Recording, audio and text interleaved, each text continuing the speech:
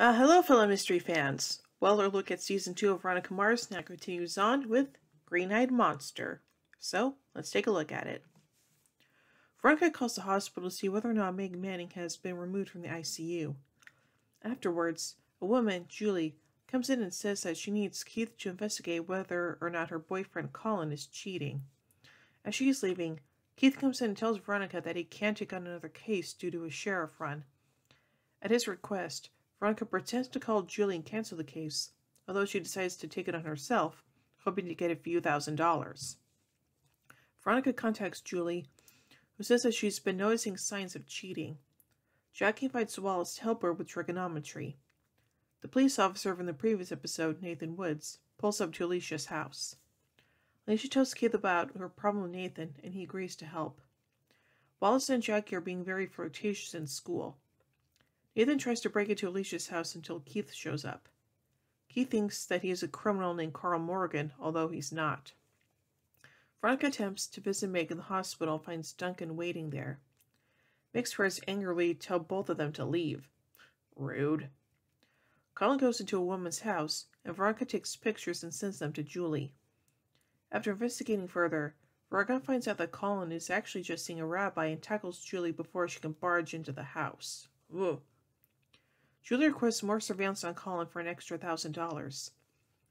Keith comes into Sheriff Lamb's office and tells him about Carl Morgan. Veronica notices that an earring that she saw previously in an evidence bag surrounding the death of David Curly Moran belonged to Weevil. Weevil got an anonymous call saying that Curly was behind the bus crash. Wallace goes to help Veronica, leaving Jackie by herself, leading Jackie to feel jealous. Veronica, disguised as a sorority girl, investigates Colin by going to his house, pretending to have a flat tire, and attempting to seduce him while Wallace films. Veronica tells Wallace about the guy she saw with Jackie the other night. Veronica, pretending to need a computer, goes into Colin's house. Veronica tries to seduce him once again, but he denies her advances. On the computer, Veronica copies all of Colin's files onto a hard drive. Collins tells her that it is not his house. He's house sitting for Nicolas Cage. Alrighty then. Veronica sends Wallace to distract Colin while the files download. Veronica and Duncan share a romantic dinner, but it is ruined when Veronica brings up Meg. Later, Veronica looks at Colin's files and finds out that he has been researching Julie's wealthy family. That night, Meg's sister, Lizzie, shows up at Duncan's door. Lizzie tells Duncan to remove any private information from Meg's computer before her parents see it. Lizzie finds Veronica, and Veronica decides to call Mac for help. Mac successfully stores all Meg's information onto a hard drive. Julie calls Veronica and she tells her that he was being completely faithful. Veronica almost looks at Meg's files before thinking better of it. Sheriff Lamb calls Keith and tells him that Carl Morgan is actually a police officer named Nathan Woods. Veronica tells Julie that his supposed house and car are not actually his, and that he was researching her family.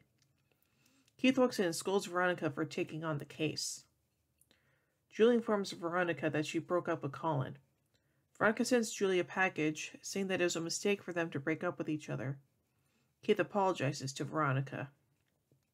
Veronica investigates Weevil's story and eventually connects it to Logan.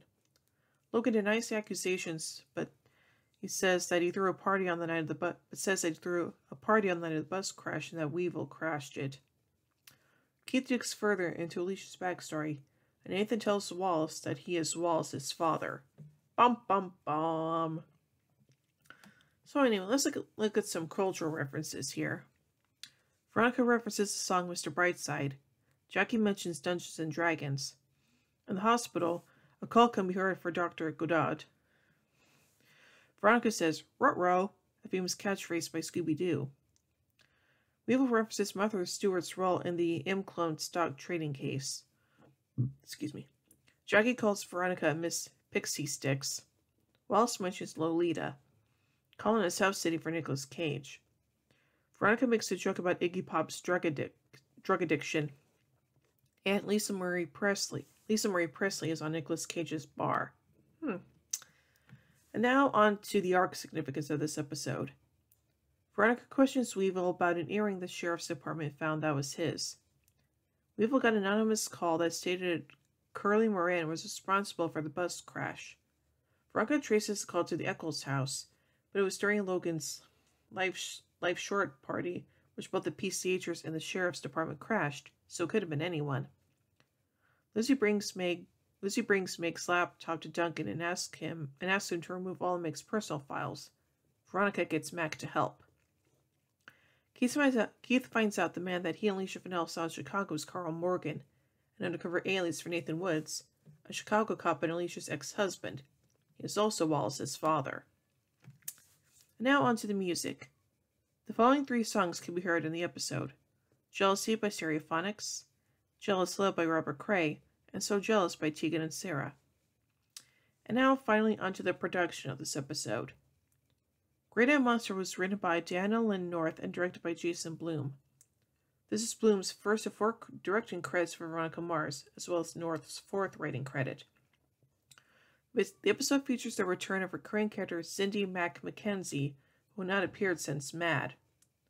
Among other guest stars in the episode are Laura Bell Bundy and Cress Williams, who we all know from Black Lightning, am I right?